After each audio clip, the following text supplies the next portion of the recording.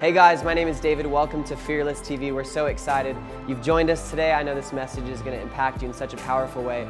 If you've been watching our previous messages or even today, you're just positively impacted or really moved by this message, we encourage you to share it with a friend. Put it on your Facebook, your Instagram story. We want to get the word out about what God is doing through Fearless here in LA. Or if you're saying, hey, how do I further partner with the mission of what Fearless is doing, what God is really doing through our church in downtown LA, reaching these people who don't know Jesus, we have our Fearless Partnerships.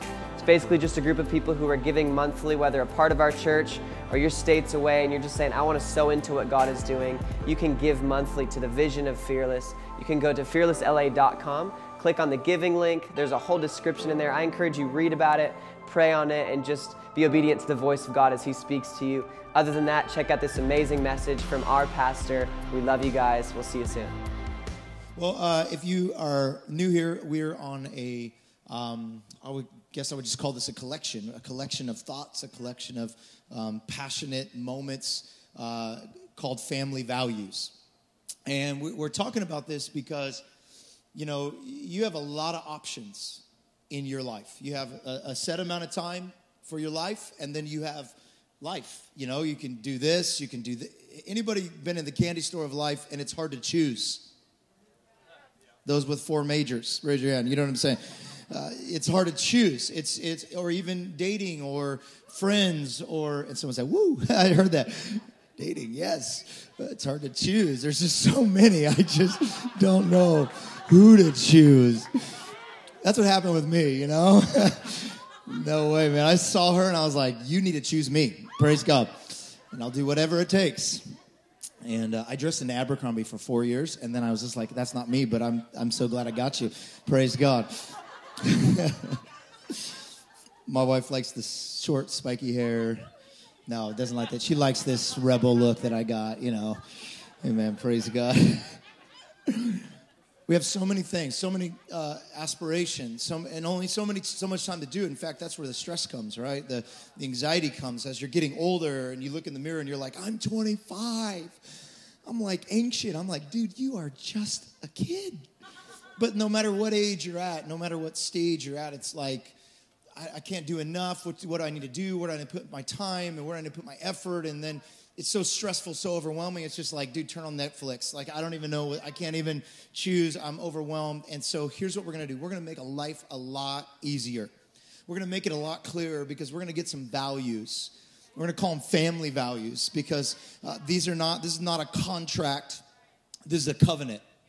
And family is a covenant. What's the difference? A contract is the thing you do at the end of a wedding, right? Most weddings that I do, I accidentally forget to do that part where you have to sign the little contract and the government goes, you two are married, you get less taxes, and you're legally married. And I always forget. So I say, please remind me. Because to me, the most important part is not the government contract that tells each other where we're going to split up and what happens when we split up. The most important thing to me is the community covenant that happens. I will love you. I promise. And then now we're reading our own vows and we're saying, this is from my heart. I promise to care for you and love you. And this is what every married couple, when they go to weddings, they're like, man, this is spicing up our marriage because love is in the atmosphere. Every time after me and my wife go to a wedding, we make out afterwards. Every time. Our love is turned up because when love gets in the atmosphere, it sparks love in you. And this is a love relationship we have with God. And this is a family that we have with God. And so we're saying, God, look, give us some family values. A value is something that holds weight. You know, that holds weight with me. You know anybody in your life that when they say something, you listen? You're like, man, that person, a lot of people talk. But when they talk, it holds weight with me. Let's get some values in our life that can hold some weight with us and that can steady us in the waves and in the sea and in the wildness of this life. And this is going to be our hope. We're saying, hey, if we will live out these things, these covenants with the Lord, then we're going to see a life that changes the world. We're going to see a life that was worth living. We're going to see a life that He was worth dying for my life. And let me say this. There is no secular and sacred. Like, you know, people, this happened in the 90s, you know, we're burning CDs and we're like, oh, I heard demons scream. No, that was the plastic melting from the CD. There was no demons screaming in the music. It was the plastic. And if you were told that, I'm sorry to mess up your theology, because CDs don't have a soul. Secular and sacred. So we teach that, and then we think, okay, well, what I do out here is not for the Lord, and what I do in here is, so we create religious Christians that put on a mask once a week and pretend, I'll wear like a Ramon shirt, and people are like, oh, I can't believe the pastor wore a Ramon shirt. I'm like, well, I have to wear clothes. That is a good start to being the pastor. But the shirt doesn't have Jesus or not have Jesus in it. Right? It's not about what I do. It's really about why I do it. So I don't care if you're out there and you are a business owner. I don't care if you own 5 businesses or you're dreaming of one. I don't care if you work at a restaurant or you work at the Cosmopolitan Hotel. I don't care what you do, but what I care about is why you do it.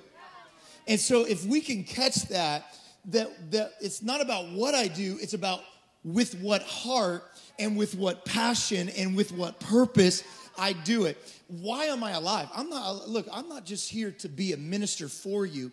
I'm here to raise up ministers in you. Because you are a minister in your field of work.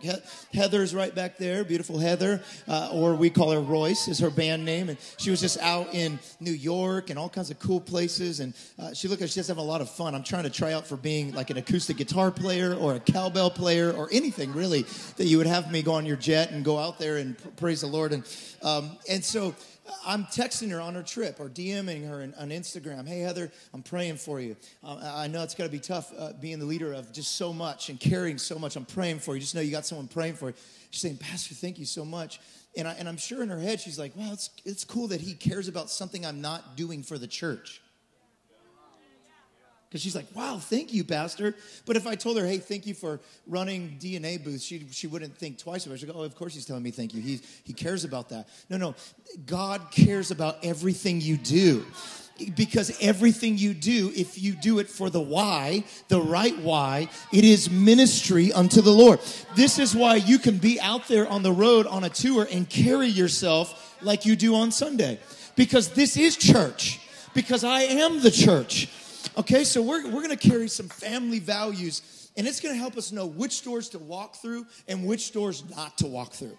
It's going to help us to know which doors are my doors and which ones aren't my home. I'm walking through my apartment, right? And people just leave their door open, and they'll just go get the mail. And it's like a safe place, I guess, in the Arts District. I'm surprised, and people just leave it open. Can you imagine if one day, because there was an open door, I just walked in, sat down at the table, opened up the fridge, got some food out, started cooking, and the person petting the dog, laying in the bed, and then someone comes in and like, what the stink are you doing? Right? It might be, fill in the blanks. Depends on what's going on in their mouth, right? And, what are you doing? I'm like, the door was open. So I took advantage of it. I made it my house. Person would be like, this isn't your home. Just because the door was open doesn't mean you need to walk through it. Look, let me tell you this, lady. Every guy that hollers at you ain't your husband. He's like, wow, you look beautiful. Thank you. Praise the Lord. I am beautifully and wonderfully made. That's what the Lord told me. Thank you for reading that. Right? That doesn't mean we're going on a date. We're going to get married because you said hi to me. Not every open door is my door. Not every open job is my job. Look, you're like, man, I'm getting committed. I'm going after God. I'm going to get plugged in. And then you get a job that takes you out. You're like, well, I guess the Lord changed his mind. I guess that's what I'm supposed to do. No, the Lord didn't change his mind. Every door is not my door. Every open, just because it's open doesn't mean, and here's the other thing, just because it's closed doesn't mean it's not mine. Because the Bible says, knock and the door will be open. How would you knock if the door's already open?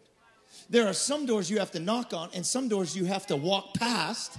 So how do we know the difference? We get some family values that says, okay, is this mine? Here's what I value. Here's what's important to me. Right? Look, husbands, you get a job. You're working overtime. You're working triple time. Why? To provide for your family, to be loving to your family, to care for your family. Ultimately, if the job takes you so far away from your family, that even though you're providing for them, you're not able to be there with them, then the job opposed your value. Because your value is not just providing, it's being present. So just because it's open doesn't mean it's yours. So we have to get some people that are bold enough to go, I'm okay with not every door being mine. You know why? Because I want my door. I want my house. Here's what I'm not trying to take away your phone. I'm trying to tell you, if you go get in your house, if you go sit in your room, you will be blown away at what God has for you. Come on, bypass on that little apartment that's not yours. Bypass on that other thing that's not yours and walk into the room that God has for you. We're going to take some family values. So we've been talking about these. One of the greatest family values in the original church, and all 10 of these are from the first church, and they're in the Bible. And so we're going to take these from the Bible and from the first church. The one we're focusing on today goes with this. It's family is our commitment. It's going to be our commitment to be family. It's a part of our value system. At the moment, whatever we're doing takes away from that, we're stopping that door and saying, God, no, that's not for me. My value, my supreme value is that family is going to be a commitment to me. Why? Because it was a commitment to you. Come on, can we look at this? The first church was full of people that were in family together. Look at this in Acts chapter 2, verse 42. It says, they devoted themselves to the apostles' teaching. In other words, they went to church. They were around the word. They do what you're doing here today. Come on, I'm talking to the choir. And to the fellowship. It says they devoted themselves to the apostles' teaching and to... So just as much as they devoted themselves to Sunday and the Word, they also devoted themselves to community and fellowship, sharing life together. Why? Because they were a family. To the breaking of bread, God is into food. God's a foodie. They were into eating together, to prayer. Food always leads to prayer. Sometimes we want prayer, but we bypass the food. We want deep intimacy, but we bypass the shallow moments. Look, and here at this church, we start shallow and we believe for deep. Come on, go to a dinner party this week. Go get involved. Go find one in your area. Start shallow. Hey, we're doing a planned dinner from our church. No one really maybe wanted me here. I'm just in their zip code. And I happen to get an invite to this. Well, you can get mad about that. And you can be like, this is cold. Or you can say, no, we're going to start shallow, but ultimately we're believing for deep. I'm praying that I'll have a deep conversation at this dinner party that will lead to a actual uncalculated, unplanned dinner. Or maybe for some of you single people, it could lead to a marriage. Wow, I'm just saying, that's a good reason to go to dinner party right there. Every day they continue to meet together in the temple courts, and they broke bread in their homes, and they ate together with glad and sincere hearts. They committed. Commitment means I'm going to pursue your best interests, not because I feel like it, but because I made a decision to. Commitment means I'm going to pursue the best interest of being together, not because I feel like it, because tomorrow you're not going to feel like it. Wednesday, all hell's going to break loose. It's going to be dinner party night, and you're like, oh, it's not that big of a deal. I mean, they won't even miss me if I'm gone. And you say, you know what? I committed to being family. I committed to being at stuff. At Thanksgiving dinner, my mom plans a whole event, and my sisters are there, and everyone's there, and it's all exciting, and she's got everything ready, and I'm like, Mom, hey, we'd love to come, but, just kind of busy with stuff, life, and you know what my mom would say? She's like, get your butt over here now, right? Because family is a big deal. It's a big deal in our culture, and it's a big deal with heaven.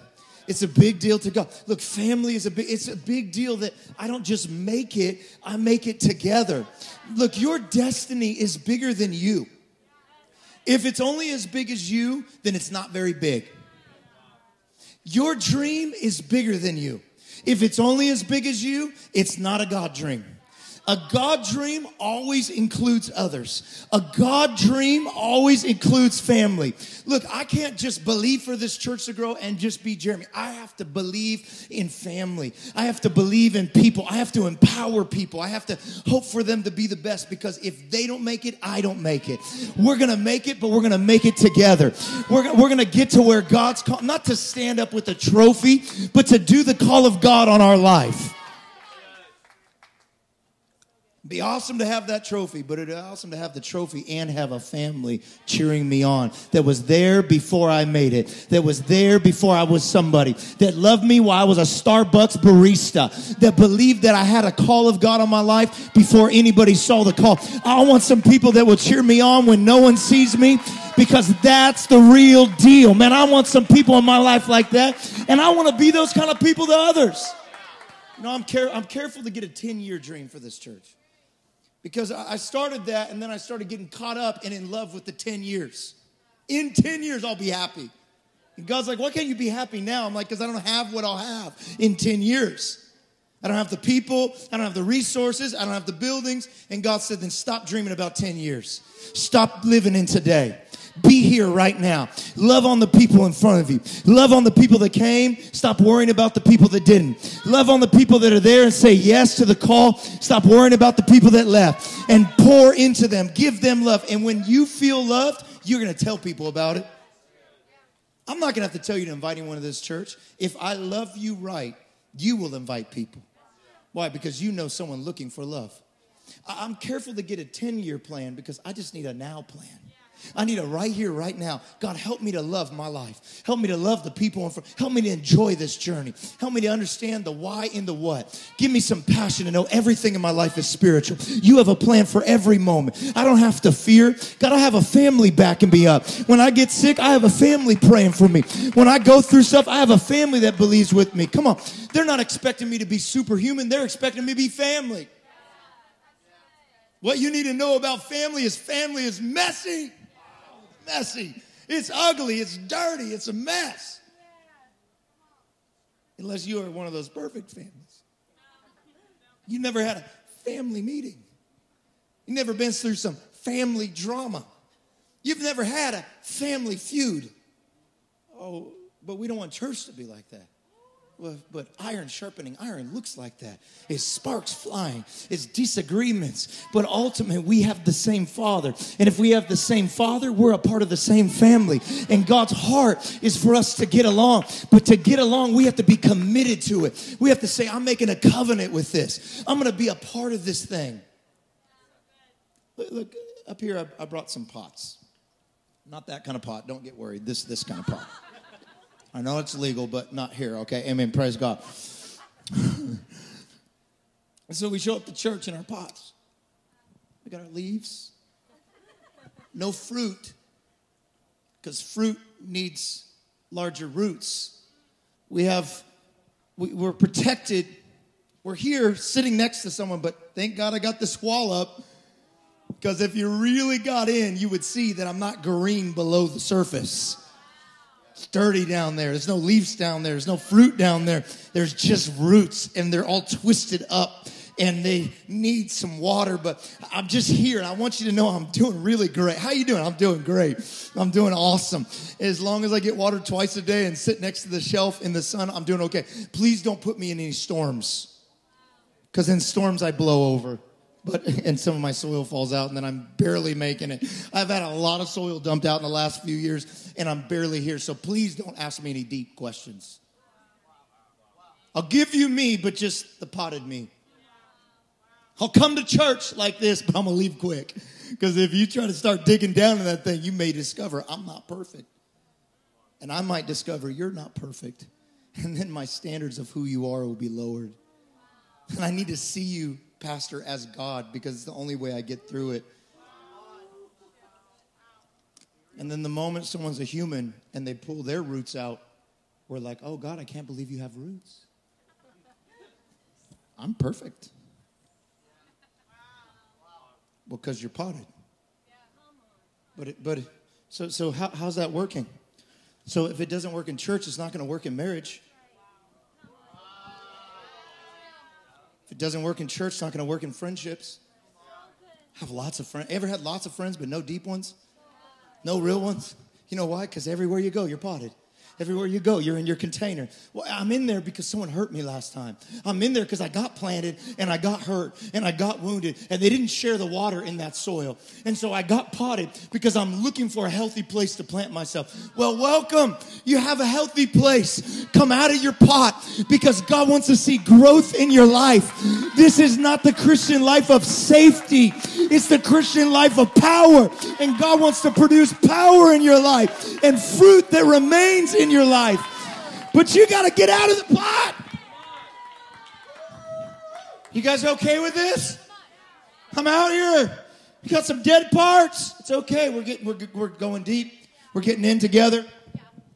Because guess what? I got some too. Let's get in the manure together. Let's get in the dirt together. Let's get hidden together. And let's let our Father water us. Let's let Him sustain us. And when the storm comes and the rain comes, they won't just be susceptible to your roots. I'm going to connect with you. I'm going to hold you down. I'm going to hold you down through prayer and fasting and belief. Or you can stay potted. But as soon as the wind comes, as soon as the rain comes, because with your calling, the devil is not okay. You think he's just going to let you walk up into the business world and be the CEO that God wants you to be? You think he's okay with that? You think the youth team, that the devil's stoked about us being on 4 campuses? That's why we're stuck on 1 right now, because there's a storm. Good thing we're not potted. Good thing we're not fair day. Good thing we're not house plants. Good thing God has called us to greater things. Good thing we're ready to get our roots out. Good thing we're ready to get involved together. Good thing we're ready to do more than just go to church together. We're ready to be the church together. We're the community who are called fearless. When people look at us, they go, that's the fearless family. Oh, that's the wild group. They'll show up unannounced and they'll start believing for wild things. Come on. Do we have any wild people in the house? Any fearless family?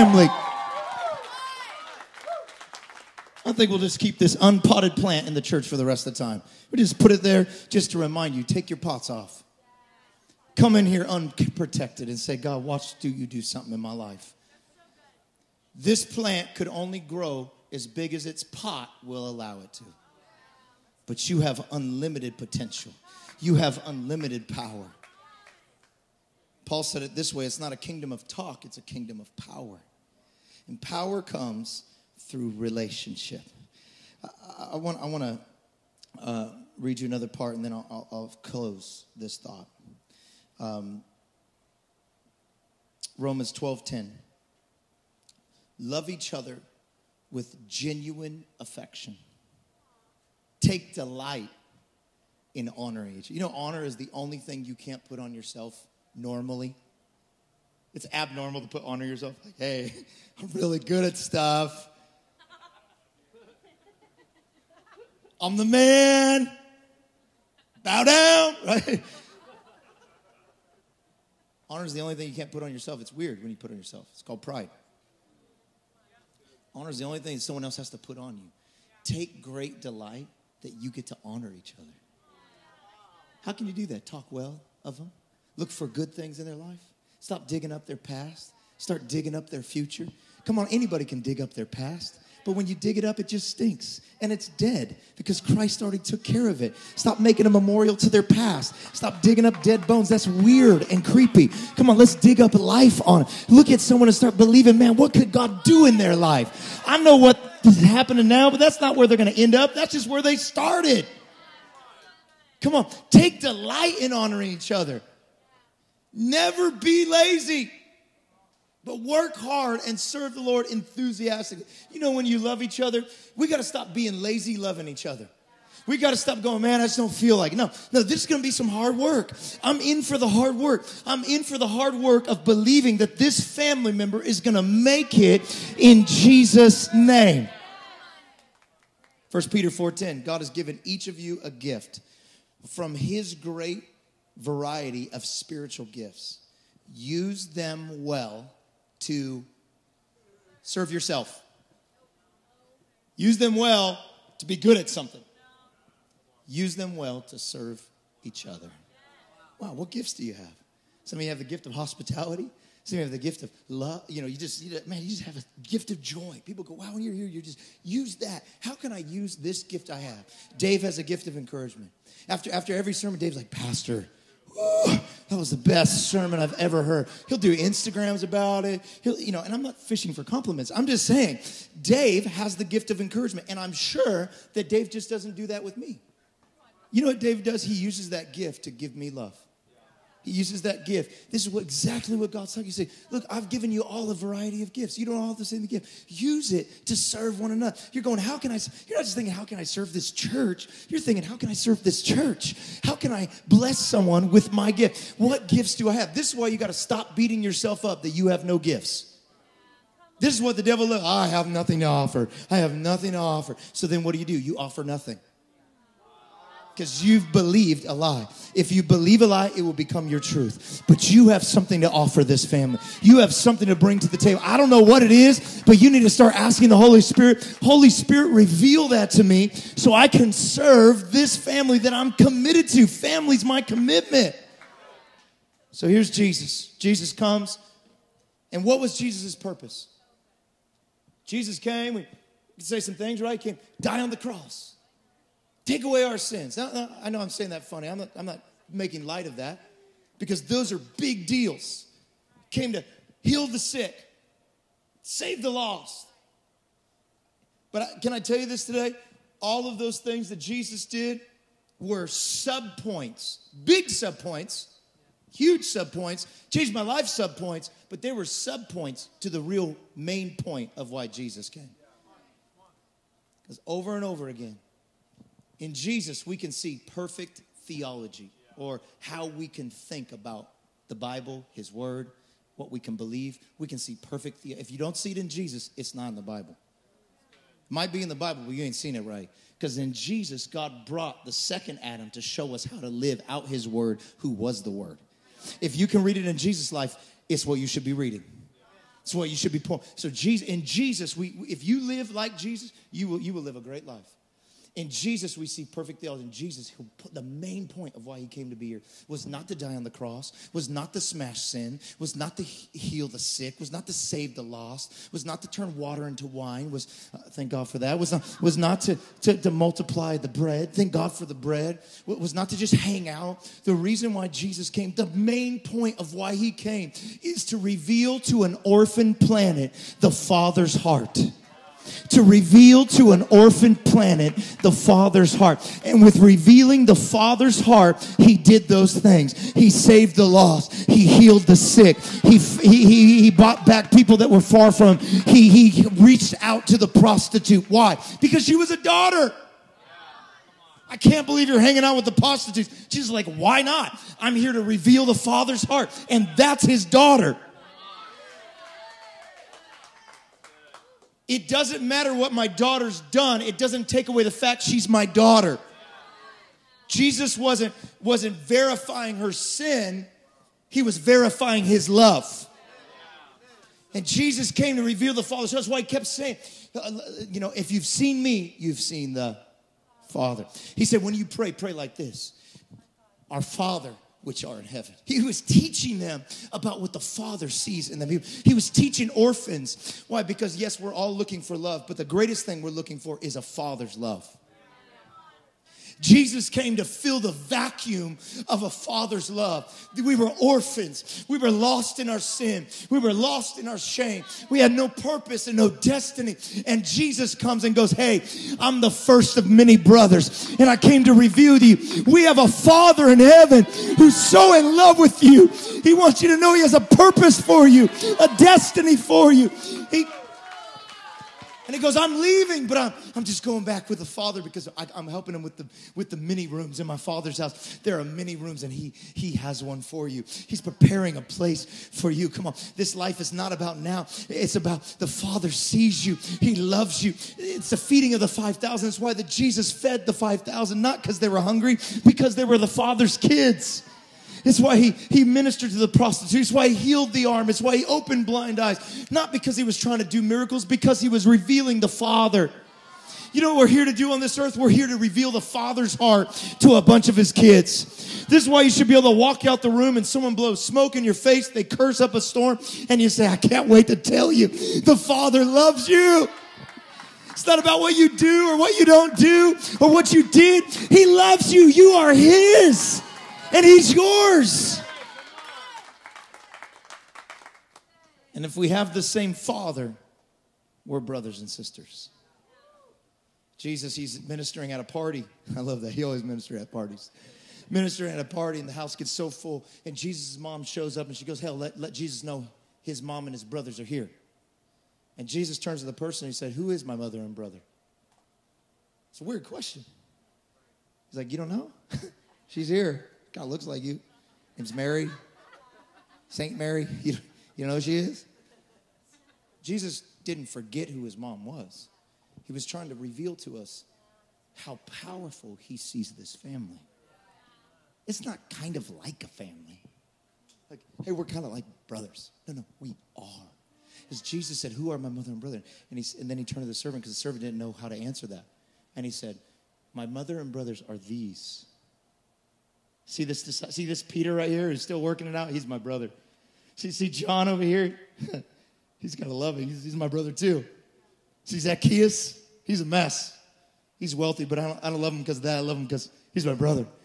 These are my mothers and brothers. And he says, those who do the Father's will. In other words, those who receive his love, walk in that truth, are my mothers and brothers. He said, look, even further in Timothy, Paul goes on to tell Timothy, he said, in your house, in the spiritual house, if you have an elder in the church, treat him like a mother. An elder woman in the church, treat her like a mother. If you have an elder father in the church, treat him like a father. If you have younger people, treat them like sons and daughters. Look, we don't know how to disciple. We don't know how do I disciple someone? I can't even disciple myself. You know how you disciple others? You look at them like family. How do you teach your younger brother how to hit a baseball? I don't know. You just figure it out. YouTube it. Do whatever you got to do. But this is my brother. No one else is coming to teach him how to hit the ball. When he gets older, 26, he can go, my brother never taught me. No, I'm going to teach him because he's mine. He's a mess. He can't swing. He's having a struggle, but I'm going to make sure, son, you're going to hit the ball harder than anybody else. Why? Because I'm not ditching out on this. I'm going to figure this out. How do we disciple each other? Like brothers and sisters, like sons and daughters, like mothers and fathers. Come on. We need some mothers and fathers to rise up in the church again. You know, someone came to our church a while back and they looked around and they go, man, I don't know if I belong here. I said, why not? I loved it. I mean, service was awesome. Sermon was great. Worship was incredible. I loved the free gift, but I just don't know if I belong here. I said, why? They said, no one here looks like me. I said, well, there's a lot of Hispanics here. He said, no, not my race, my age. And I said, we need you. I said, I only have one dad. I have two sisters, one dad. But man, I'm thankful that my dad's around. I'm thankful he's in my... I said, we need some mothers and we need some fathers. We don't just need sons and daughters. We don't just need a church of young adults, because that's not the church of Jesus Christ. If people say, man, are you trying to do a young adult church? No, I'm trying to do the church. I keep getting more young adults. I don't know how to not get young adults. I try to tell you don't come, but you come anyways. Right? We have a lot of young adults. Praise God. And we need some mothers and fathers. Why do I have Lyric come up and pray? Because we need some children. We need a whole bunch of children. We need a family. The church is supposed to look like a family. This is the family of God. What do I do here? Be a father. Do you know? Look, maybe you're like, man, I don't know how to be a father. Good thing we don't have to act like our dad. How do we be a father? We start reading his love letter over us. And we find out how he loves us. And then we just reflect that. You know, it helps so much, even with my staff or my team. You know, no matter how awesome people are, there's always a conflict, right? I mean, just life is going to be conflict. You didn't do this, you didn't do that. I'm frustrated by this. You know, I used to just deal with it like an employee. You know what I do now? I go, what if this was Brave? I have so much grace on Brave. I mean, my kid, he's a spitball. He's going to be a pastor one day. He's going to preach the gospel to thousands, millions. I tell him that every day. And he goes, Dad, can I be a chef too? You can be a chef, baby. But we're the Johnsons. Back in the day, the Smiths, they used to be metalsmiths. And the Johnsons, we're preachers. You're going to preach the gospel. I don't know how you're going to do it. You may make movies. You may cook food. You may do whatever. But you're going to preach the gospel wherever you are. I tell them that every day. Every day you're going to preach the gospel. And I don't feel ashamed of that. I'm not afraid of that because I'm going to raise up preachers in my house. That's what my daughter said. I'm going to be a pastor. I said, okay, girl, go. Thank God she changed from a missionary to a pastor. I was like, missionary, I'm not. Right? She doesn't have to, but I'm going to prophesy that over her life. I'm going to prophesy that over his life. And I'm going to believe in them more than, if anybody else believes in my kids more than me, there's something wrong with that. I'm going to believe in them more than, I'm going to be like, you only got one more chance. Okay, you got two. Oh, three. Okay, come on. If you do it one more time, there's so much grace. I am rich in grace for my kids. How come we can't be rich in grace for each other? Because we're not seeing it right. I'm rich in grace for my family. I may be frustrated with my mom, but you better not talk about my mama. Right? It's okay to be frustrated with your family, but it's not okay to give up on them. I'm not giving up on you. Come on, there's a great call in your life. There's how many chances? There's unlimited. There's so much grace. It's crazy grace. Grace is opposed to earning, but it's not opposed to effort. There's unlimited grace. But come on, let's meet it with some effort. Let's not meet it with earning. I can't earn this, but I can apply myself. I can give it my all. I can say, God, I want to be form and power. The Bible is clear that Jesus, when he came, he was mad at the people that had the form without the power, or those that try to use the power without the form. I want to look like Jesus, and I want to walk like him. I want to look like Jesus, and I want to walk. I want to have the form of godliness on the outside, and I want to have the power of godliness on the inside. I went to the store, Whole Foods 365, and I got some steak. Who likes steak? Anybody like steak? Grass-fed. Ben, we just take that top off. I got some steak. 2 different kinds for you. One is a Sweet Earth Enlightened Foods Chipotle style Seaton. It's strips of quinoa mixed with some chickpeas and some soy sauce. There's no meat in it, but it's... You're not vegan? No. Okay. So maybe I'll pass on that one. That has the form of meat, but it doesn't have the power of it. Tastes the same, kind of. If you close your eyes, eat quick, swallow fast, has kind of the same texture, a little bit rubbery, but... Or we have this other one, door number 2. You'll need this, though. I know it's a mini fork, but you don't need a knife because it's puree. Puree. I'm sorry, not puree. That's water. It's 100% grass-fed filet with organic kale and sweet potatoes. This has the power. It's just missing the form. It's the same thing. It's just in a different form. Let me see. Let's see this. Woo! Oh.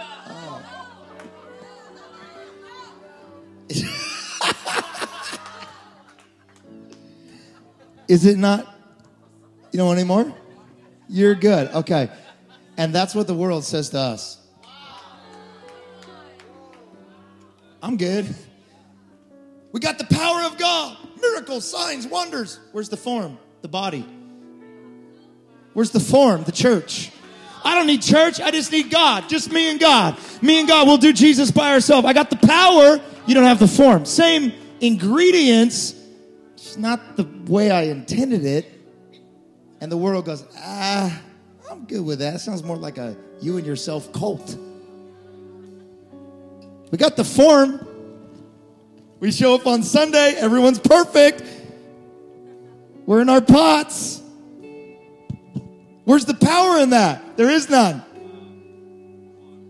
There's safety in my pot, in myself. Where's the sparks flying? Where's the discipleship? Where's the growth? Where's the family? Where's the love beyond each other's pain and problem. Oh, we don't have all that. We just have the form. It looks like it, smells like it, kind of tastes like it. And this is getting a big audience. Maybe people watch What the Health, so they're eating this and they're excited about it. And this is the modern day church. Either it looks like this or it looks like that. I say we go for filet. I say we go all in. I say we put away the form, we put away the power, and we believe in the form and the power in our life again. I say we believe for the real thing. I say we believe that God could help us love each other and be family, and we can make that commitment, and we can embrace what Jesus came and died to reveal, a father to sons and daughters, and that we could actually pray with each other and fast with each other and stand with each other and not look down on each other, but lift each other up. And would you stand to your feet all over this room? I've made a complete mess up here. I am sorry, Academy LA. We will clean it up. Ben, you okay? No, okay. I was going to have to buy you a steak later. I do love you. Thank you, because you knew it was coming and you were willing. And you know what? Ben just gave me that gift. You are a gift to the body, Ben. He's such a gift. So willing, so humble. Come on, you belong here. You are a child of God. You're his kids. You matter. You matter here. You matter right now. God put us together for a reason. Today, as we're here today, let's just open our heart. You know, we can never open our heart to each other until we first open our heart to him. And many of us have trouble opening our heart to the Father because we have abandoned, skewed, messed up relationships with fathers. No wonder why the devil attacks fathers. No wonder why it's so tough to be a father. Why anybody have trouble with a father relationship in their life? Raise your hand. Come on, let's just see every hand. You have something going on and some of you are embarrassed to do it. Let's just raise your hand. Come on, who cares? Come on. So here's the deal. Your dad's not here. We're not taking a video. We're not trying to put your dad down. It's the devil has been after dads in our society. And he has, because as long as he can skew your relationship with your dad, he can skew your relationship with Father God. And today we're just going to say, you know what, God? You're not my dad. You didn't abandon me. You'll never leave me. You'll always love me. You've forgiven me of everything I've ever done. You died for me on the cross. You believe in my dreams. You have a hope for me. You have a future for me. And I receive that even if I don't feel it. Even if I start believing that lie, I'm receiving that right now. Come on, can we do that with God right now? If we get it right with him, we can get it right with each other. If we get it right with him, we can commit to each other. God, we just love you today, God. Come on, right where you're at, just say, God, today, God, restore your relationship with me. God, I want to see you as a father, not as a God far off, but God, I want to receive your blessing. I want to receive your lordship over my life. I want to walk in trust with you. Come on, if you're in a pot, say, God, I'm coming out of my pot. I'm coming out of that pot. God, plant me deep in your household of faith. Plant me deep here, God. I spread out my roots. I prepare for any and every storm. God, I'm a part of something, God. I'm a part of your family. God, we receive your life today, Jesus. Thank you for listening. If you have something you need prayer for, we would love to pray for you. Visit fearlessla.com/fearlesstv to fill out a prayer request or to find more information about Fearless LA.